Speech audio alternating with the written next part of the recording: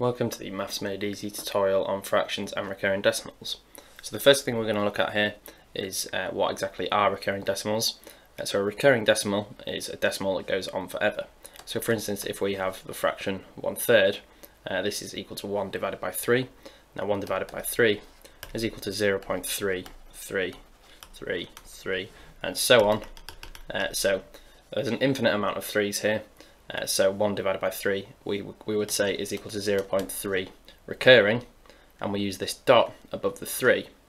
Now there are other examples. So for instance, 6 divided by 11 is equal to 0.54 recurring.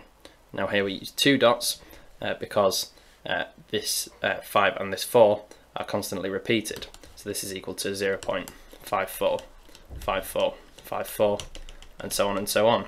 So we use two dots if there's a sequence of digits that are repeating, and we put one dot above the start of the sequence and one dot above the end of the sequence. But if it's just the one number or one digit that's repeated, so for instance in 1/3, then we just use one dot.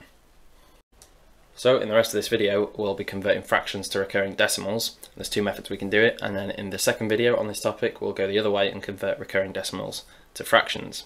But first of all then, let's have a look at one method which we can use. So in this example we have to convert 2/11ths to a recurring decimal. So there's a sort of trick we can use, which is the first method. So what we're going to do here is convert this fraction so that the denominator contains nothing but 9's. So we're going to multiply by 9 over 9, which is going to give us 18 divided by 99, or 18 over 99. Now this is a sort of trick, if you like, because everything that's on the numerator is going to be the recurring decimal part. So we're going to have 0.18 recurring as our decimal equivalent. So 2/11ths is equal to 0.18. And this works for any fraction if you can turn the denominator into nothing but 9's. So now let's have a look at the second method. So in this example we have to write 5/37 as a decimal. So the method is basically just using the bus stop method for long division. So 5/37, if we set up the bus stop method, looks like this. And let's put some zeros in as well because we might need them. So essentially we're just doing the bus stop method here. So how many times does 37 go into 5? The answer is 0. So we carry the 5. So now we're looking at how many times does 37 go into 50, and the answer is once, and we get a remainder of 13. So now we have to look at how many times does 37 go into 130, and the answer is 3. So 3 times 37 is 111. So that leaves us with a remainder of 19. So now we have to work out how many times does 37 go into 190, and the answer is 5. So 5 times 37, is equal to 185. So that gives us a remainder of 5.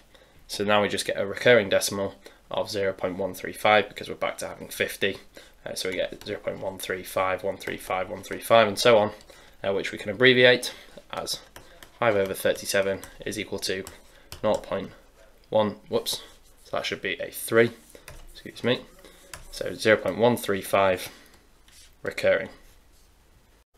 So we just have one quick example at the end here. So we have to write 7/33 as a decimal, so 7/33, now we can use method 1, which is the sort of shortcut method.